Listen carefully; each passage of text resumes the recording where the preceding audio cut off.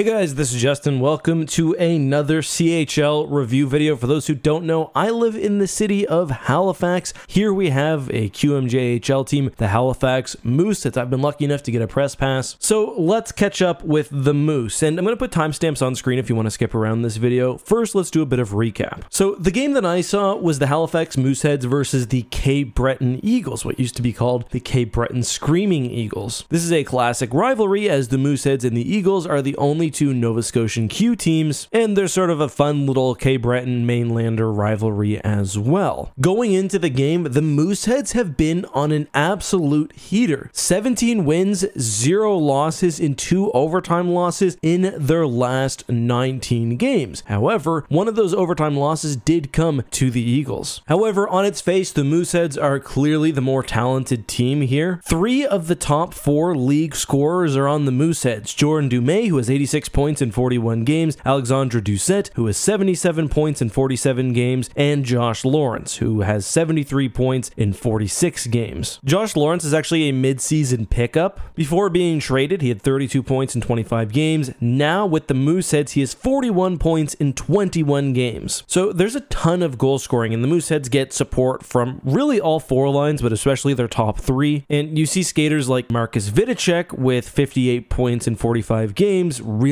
helping to round out the scoring. The Herd, which by the way is what people call the Mooseheads sometimes, have also been getting great goaltending. Both games that I've seen Mathis Rousseau play in since I've got this press pass, he's performed incredibly. Right now he leads the Q in wins and is top 4 in both save percentage and GAA. Finally, the Mooseheads also have the most goals for in the QMJHL by almost 30. The Eagles, on the other hand, are having a somewhat middling year and have fallen below a 50% win percentage. Alright, so the game I went to was the Hockey Fights Cancer Night. I tried to get as much of the arena's atmosphere as I could. That's something a lot of you were really interested in, so I'm going to sprinkle videos in throughout today's upload. I went down to the ice during some of the mid-game stuff. I had Hal, the mascot, accidentally shoot a puck at me. That was totally my fault. But I mean, the crowd was totally electric, and no surprise. There were 9,000 fans in the building. I believe it was the highest attendance all year. The Mooseheads have been coming in at nearly 100% capacity for the Scotiabank Center. And I will admit, that is one thing I sort of miss being up in the press box, just being among the crowd. The last thing I'll mention is that the Eagles had a player some of you noticed during the World Juniors because of his name, Ivan. From some discussions I had, he's actually quite well loved among the community, and he's quite a player. Anyway, period 1, the Mooseheads went up super early. I was still writing some pre-game notes, but Lawrence got the puck in the slot. Beautiful shot. I love the celebration afterwards. The crowd was just absolutely hyped up. About 9 minutes in, we had a very exciting sequence that shows why I love junior hockey so much. We had a great chance on one hand, then a missed trip, a bad D-zone play on the other hand, then a breakaway. A couple minutes later, another breakaway, some defensive breakdowns during this period, and that's why junior hockey is sometimes so fun to watch. It's exciting. These players have an incredible level of skill. They're not always as sort of rigid into the systems as you see in the NHL. The Moosehead scoring continued in the second, with Vidicek receiving a beautiful feed from behind the net, which he easily finished far side. And at this point, the Mooseheads looked completely dominant. I was expecting this game to be a bit chippier or more physical, especially where Cape Breton was clearly outskilled,